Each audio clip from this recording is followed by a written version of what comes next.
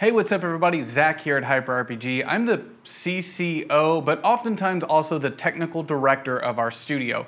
Where's the sound? Zach, you want to get that volume for us there, bud? Thank you all for joining me today on what will be the first of a series of videos called HyperKit, where we break down how we've set up our streaming studio that outputs anywhere between 20 to 40 hours of live content per week, all with the crew of 1 or 2 technical people operating everything.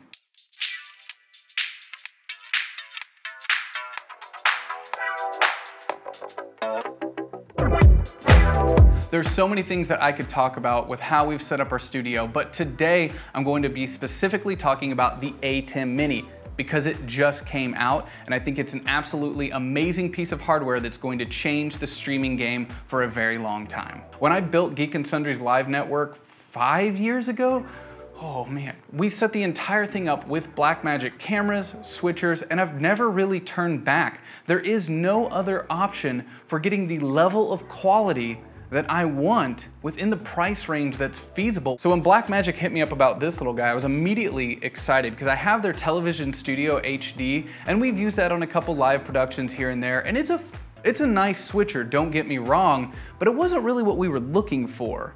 This, on the other hand, has some really neat features that fit really well into our workflow. For me, this is like the Go XLR, but for video. You know, everybody started picking up the Go XLR and you saw everybody's audio quality simultaneously across the streaming platforms just jump up. This could do that for video. It's only $300 and it's a full-featured production switcher. So on here, we're looking at 4 individual HDMI inputs. You also have a mic 1 and a mic 2 input for direct audio feed in if you want to bypass the HDMI audio that you're getting. So you have really clean audio coming in from whichever source you choose. The most interesting part that I know a lot of you all are going to be extremely excited about in the streaming community is this webcam out from USB-C. It will be read immediately by OBS. It's kind of working the same way that the Magewell cards work, where it takes your input and it makes it kind of a direct show camera. It looks like a webcam and your software, so Skype will pick it up, OBS will pick it up, XSplit,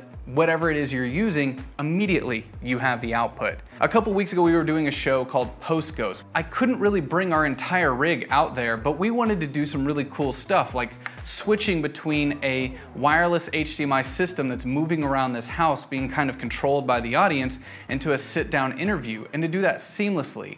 So I was able to take this little bad boy, plug it into the computer that was at that location, and within 10 minutes have the software downloaded, outputting from the webcam out directly into OBS. I set up a quick macro to be able to switch between the full keyed out and the wireless HDMI, and all this was done within a course of about an hour. We didn't want to output from OBS because the internet in that house wasn't good enough. So we have our IRL backpack that we carry around and use for different jobs. And in that situation, I wanted to be able to monitor with OBS. So I ran out into OBS from there, monitored with headphones on that computer and controlled the macros. But then we did HDMI out directly into a live view unit. And I realized something while we were doing that. This opened us up to a whole new possibility with some of our IRL streaming. We've traveled the world with our IRL rig and done some really cool stuff. Hello. Hello. But we're very limited by the live view hardware and what it can accomplish. On the HDMI input of the live view here, if there's any break in video whatsoever, however you're outputting will immediately disconnect. If we hit like a bad patch in internet, or our camera dies because somebody's not paying attention to the batteries, boom, our stream is dead. Now we've set up some software that I can dive in some other time for you about how we have everything to auto switch to a video. I can log into my phone and change it. If you want more info on how we do that, let me know in the comments. It means that we're kind of locked to using one camera source when we're IRLing. We tried using different switches, but the problem with HDMI switches is whenever you switch the input, you're technically dropping signal completely and then coming back up. It just drops. This guy, the Atem Mini, you're always outputting something from that HDMI output. So we realized that we can be running HDMI out from this directly into our live view, run the 12-volt power out of this into our backpack, attach this to our backpack, and now we've got a multi-camera switcher that we're on the mobile go. And I know that sounds absolutely ridiculous, but I know there's people out there who do IRL streaming who are looking for something like this. I've talked to a couple of them personally, and I even messaged them after this came out and said, yo, this is what we've been looking for. Now, these are just a couple of things that make us here at HyperRPG extremely excited about this. We are using this quite a bit right now on some of our YouTube content, our mobile content, and when we get hired out for jobs away from our studio. If I had to say anything negative about this device, because of its portability, I really do wish there was a way you could preload macros into it. And I know that that's not really something Blackmagic has ever done before, but it's something I would absolutely love for production where I'm out on location somewhere and I don't know if I'm gonna have access to all the things I need.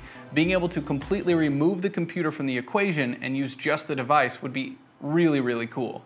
And to clarify on that, you don't technically need the computer to use this. It just gives you a lot of extra features. When you plug this bad boy into the computer, you have the entire Blackmagic Atem software control suite at your fingertips, which gives you a lot more depth and control over your devices. But you don't need it. But I would love for the opportunity to put macros on the device cached in there somewhere. Full disclosure, Blackmagic sent us this device, asked us to check it out. They've been doing that for a while, and they wanted us to put together some sort of video to tell you our thoughts on it with pretty much no guidance, and I'm giving you my honest opinion right now. This thing is awesome. So thank you everybody for watching HyperKit. I hope you've enjoyed. If you want to see more of our setup, please do let us know in the comments. I would love to break down our big bad boy back there and how we've set it up, how we've set up our macros, our Elgato Stream Deck, and a lot of the other things that we use for our multi-level studio. We're using every room we can in this house, and we've set something up in all of them to operate as efficiently as possible. So if you're enjoying this, please do let me know, and thank you so much for watching.